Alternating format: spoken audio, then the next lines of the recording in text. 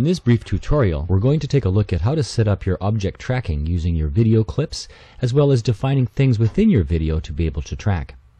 The first thing you want to do is pull a video into your timeline.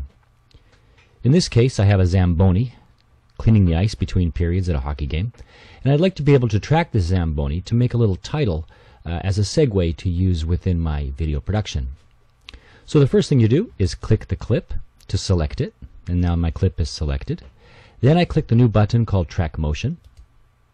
And within Track Motion, you have the same sort of transport control. You can scrub around your clip as you like. You can play, you can frame advance and go to the end and that sort of thing. But you'll notice that the UI has a couple of extra pieces. One is a list of trackers. You can have as many trackers as you like for a video clip. So for instance, I could track the Zamboni, or I could track the hockey net, or I could track a piece on the ice, whatever I like to do. In this case, it comes with one tracker, and I've already tracked something before, so let me just turn that one off. You can use the little eye there to make a tracker visible or invisible. I'll hit the plus sign to be able to open up a new tracker, and right away the tracker shows in the center of the screen with a placeholder image above it. Now that placeholder image is something that you can use later on in your video productions. I tend not to use these. I can attach a tracker after I have tracked an object directly to a title or to a clip. So I'm going to turn that off. Now you select your tracker and you'll notice it zooms in and you find some place in your video clip where you'd like to track. One caution is to make sure your pieces that you track, if you want to have long tracks, is to make sure that they do not go behind other things in the video, because the tracker will lose its reference. In this case here, I'm going to track on this word, and you can see right there, there's my tracker. There's my position in the timeline. Now I'm just going to hit record, and this is going to record the motion of the tracker. You can see here now it's tracking along with the Zamboni, and it's going through the clip, and there I have it. You can see the tracker path, the position on the path right now with this little red frame showing which frame I'm on. If I scrub back here, you'll notice that little red dot moves around to show me what current frame I'm in. So it was just that simple. Let's track something else. So I'm going to start about here, and I can scrub back here later. Let me add a tracker.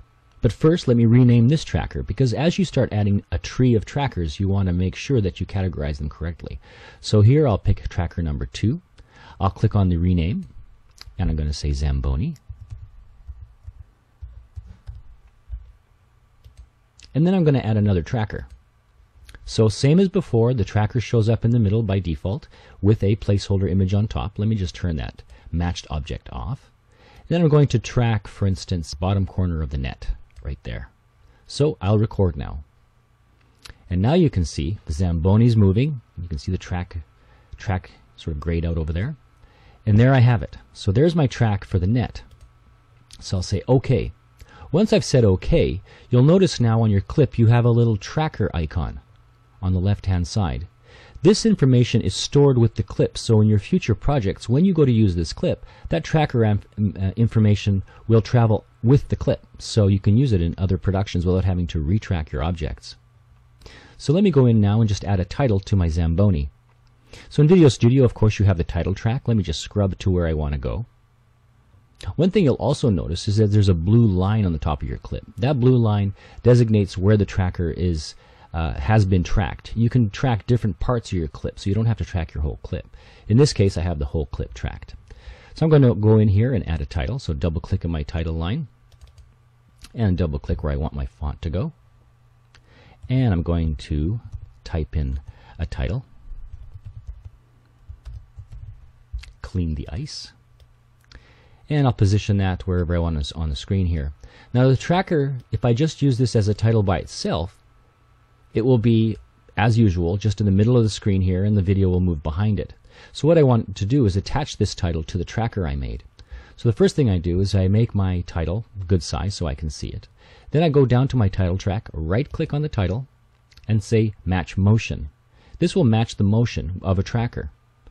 So here's the match motion dialog. You can see right away the title has been scaled and put into a position on the Zamboni itself.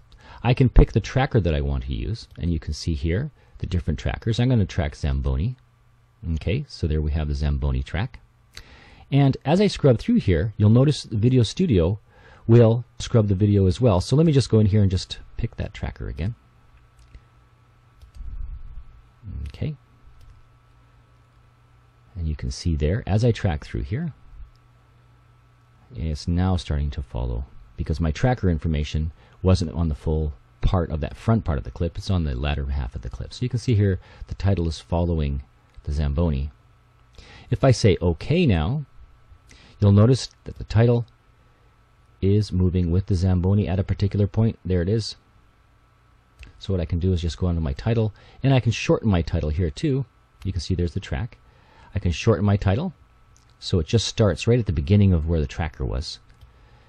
And there we go. Now it's tracking along with the Zamboni. So here I'm scrubbing through, and there I have clean the ice, so on and so forth. Now if I want to just quickly change the size of that title, click on it, and then right click and select match motion again. Then I can go in here on this first keyframe and scale it. So there I have clean the ice. Now in the next tutorial I'll talk more in depth about the keyframing, but suffice to say at the moment here we have a keyframe at the beginning and a keyframe at the end, and because I only changed the one keyframe, VideoStudio will scale that title as it goes through here. I didn't want that to happen, so what I can do is just copy this keyframe information and put it at the end here. So I just right click on that keyframe and say copy and paste to all. Now the title will stay the same size. And I'll say OK. And then I'll play this through. And you can see now the title is moving with the Zamboni. So that was the introduction of creating a tracker on a video clip and adding a title to that tracker. In the next tutorial, we'll talk about how to modify your keyframes within the tracker.